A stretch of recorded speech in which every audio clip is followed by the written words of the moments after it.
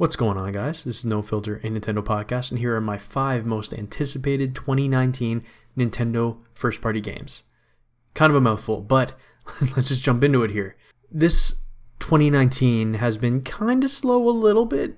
A few good games here, a lot of great indie games, however, but the second half of 2019 is absolutely bonkers with games. We already have Super Mario Maker 2. We have a whole bunch of other games coming up soon, and I'm sure we're going to get a direct in maybe August, I'm thinking, maybe before Astral Chain, or maybe in September after Astral Chain has been released, that they're going to talk about maybe another Nintendo first-party game that'll come in for the December timeframe. But these are the 5 games as of now, as of July 2019, are my most anticipated games from Nintendo first-party. Number 5 is Fire Emblem Three Houses.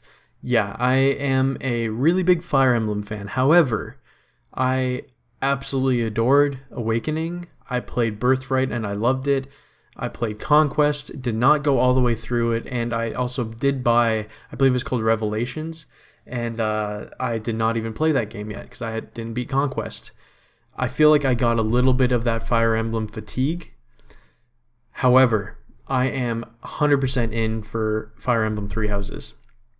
I don't know if I should be. I don't know if I'm making a mistake here. However, I'm really excited. I love the idea of being a teacher in this kind of world. I love the idea of this monastery with like the 3 different factions of friends that you would have made at the start of the game, and then, you know, zoom in later on in the future to where there's a war breaking out and they're all on different sides. I think that is such a cool idea, and I see a lot of the improvements they make here looks a lot nicer. I like a lot of the aspects that they have outside of the combat as well here. It doesn't seem like it's so much just straight up like waifu kind of marriage kind of crap, which honestly was a lot of fun, but, you know, I don't want to talk too much down on that. But yeah, just everything they've been showing me of Fire Emblem Three Houses is really, really looking good to me, and I think it's going to be slept on. I feel like people have been sleeping on it, at least, I'll say. I think it's still going to do bonkers. It's going to do really well. The best, I'm going to guess that it's the best-selling Fire Emblem game, except maybe to Awakening. We'll have to see, but I think with the Switch and its momentum, I'm thinking we can see, you know, upwards of 3 million units for this game. Maybe even more. We'll see. But yeah, this is definitely a game that I think everyone should keep an eye out on, and I'm really excited for. So that is my number 5. Number 4 is Demon X Machina. Yes, this is above Fire Emblem. The only reason I kind of did that, I think, is because Fire Emblem's coming out so soon, and we've seen a lot of that, especially with it coming so soon, and they've had all these recent trailers. But Demon X Machina, again, is another one that I think so many people are sleeping on, and I honestly don't understand why. I feel like people are just kind of making the excuse in their head because they know that they're not the biggest, you know, big robot fighting fan, and they played the demo, they noticed, like, oh, that doesn't feel too great, and then all of a sudden they just write it right off. It's unfortunate, because even in the demo, you could upgrade your mech in order for it to move faster and move smoother and stuff like that. It was an improvement that you can make throughout the game that wasn't just going to happen at the start of the game. So it's unfortunate that I see a lot of people kind of neglecting it right away. However, everything I've seen, they had that recent trailer showing all the improvements they made on it.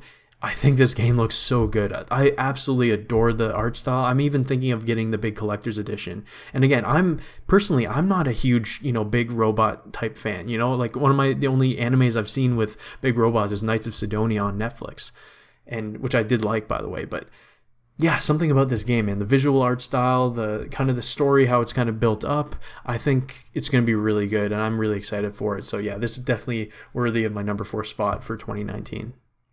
Number 3, Pokemon Sword and Shield. Yeah, I am so annoyed with Pokemon Company and Game Freak with how little ambition they have, and how much, again, people want to defend them in this way, but no, they are a $1 billion company with a $1 billion brand, and they can't put in the effort that you see small indie companies do for their games. I just don't see it. They just don't want to put money into it. They just want to see all profit. They don't want to see anything else. Like, I don't get it. I want to see a fantastic game. I don't want to see a game that has to be hindering itself in order for you to release Pokemon cards with it. I want to see a fantastic game, and they are not putting in their all. I don't care what anyone's trying to say about this. It is plain as day. It could be so much better than what it is. However, I do enjoy my Pokemon games, and this is a big step for the Pokemon core RPG series. I'm excited. You know, I want to see what it's like. I want to see what it's, you know, I want to play it. I want to see this whole Wilds world that I guarantee is going to be disappointing, but again, it is a Pokemon game, man. Like, you know, it's going to be a good game. It's going to be a fun time. You know, I still have the dream. I still have the hope that we're going to see a Pokemon game where it's like we're in like a real world, where like it's actually a well-made, designed world and all this stuff. And, you know, everything feels like you're actually living in the Pokemon world, but we'll see. It's not happening here. However, again, I do think this is going to be a fun game. I will enjoy it. I'm just a little disappointed that it's not more than what it is. But yeah, I know I put that as number 3 and I seem super down on it, but again, it is a Pokemon game and I'm really excited for it. Number 2, it's between these two games here. These were really close for me. Luigi's Mansion 3 is my number 2. I absolutely love Dark Moon. I don't understand. I have played the first one. I played it on GameCube when it first was out. I traded that in like a week later because I finished it, I think, in one sitting. It was a fun game. I really enjoyed it. I love the creepy aspect. I loved that. When Dark Moon was announced for 3DS, I thought, oh my god, this game in 3D is going to be amazing, and yes, it was. The game looks gorgeous on the 3DS screen. In 3D, it popped. It was so good, and I loved the zaniness and the multiple levels and how unique everything looked in the game. It wasn't like the first one where everything looked honestly kind of similar except for the portrait ghosts. But yeah, this, Luigi's Mansion 3, guys. I think Next Level Games is highly underrated as far as Nintendo companies go. I think Nintendo understands how talented they are. They gave them Metroid, they gave them Luigi's Mansion, Mario. They've seen all of these things, and honestly, they've done fantastic games every time. They have not made a bad game yet. Quote me on that. They have not made a bad game yet, and I guarantee they're not stopping here. That E3 trailer of this looked so good. And the only wish I had here is that it would have been in 3D if Switch was 3D, because I think if anything that would make the world the levels pop even more. But yeah, no, this game looks really good, just visually, gameplay wise. The slam mechanic looks really cool. I really do enjoy that. And yeah, I just can't wait to get going on this game. Plus, hey, coming out October 31st, I do think that's a little weird. I feel like they should release it like maybe a week before. I don't know why right on the 31st, because it's like the whole spooky holiday season for Halloween is like, you know, the weeks before, not as of the 31st right on. But hey, we'll see. And the final game, which I'm wondering if a lot of you guys are going to guess or not, but this has been my number 1 since it was first shown off, and it is Astral motherfucking Chain, people. Sorry for this, but yeah, Astral Chain. Yeah, Platinum Games, creator of Nier Automata and Hideki Kamiya, Bayonetta, Wonderful 101, Okami. Yeah, I mean, the pedigree behind this game is obviously amazing. Again, the director, I believe, of Nier Automata is the director of this, or maybe he was the head writer or something like of that for Nier. I kind of forget what he was now, but he's the spearhead for this game, one of the head guys of Nier Automata's development. So that game's fantastic. Bayonetta is fantastic. Everything Platinum Games does, at least with their core actual team, that isn't just taking on the, you know, using their C team to do the Transformers games and stuff for money. This game is a labor of love. It's through Nintendo. It's going to be fantastic. But yeah, those are my top 5 games from Nintendo first party coming out in 2019. Again, I do feel like there's going to be more coming. Heck, I could be forgetting some right now. I'm not even talking about third-party games. I'm definitely not talking about indie games. I got to make a video about that, probably like a top 20. But yeah, I want to know what you guys think, though. What are your favorite games? I want to know the order, you know. Don't give me just a list of games you're looking forward to. I want to see the top 3 from you guys. What is your number 1 game this year?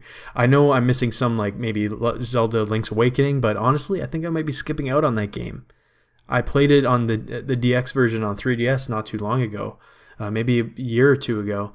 So I don't have the big push to go play this one right away. I think this one's a wait for sale, but yeah, let me know what you guys think. I know there's a few other games, Ultimate Alliance and a whole bunch of other ones that are out there. I want to hear what you guys think. I want to see the differing opinions. I want to see what your top games are. Let me know what you guys think. Thank you guys for watching, and I will see you all next time.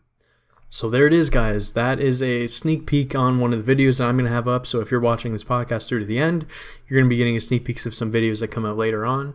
However, I do want to kind of stop here and just say thank you guys, everyone who watches and comments and has any kind of, follows me on Twitter and just kind of joins in on, in No Filter Nintendo podcast. It's kind of a labor of love for me. I love indie games, so obviously you guys see that I play a lot of indie games here, and I just want to thank you guys for watching and enjoying the content, and being involved in any way that you have been, again, either through Twitter, subscribing on the YouTube channel, anything like that. So just want to say thanks for all that, and I will be doing some special little bits here in the podcast going forward. But again, thank you guys for watching. It's been No Filter and Nintendo podcast, and I will see you all next time. Bye.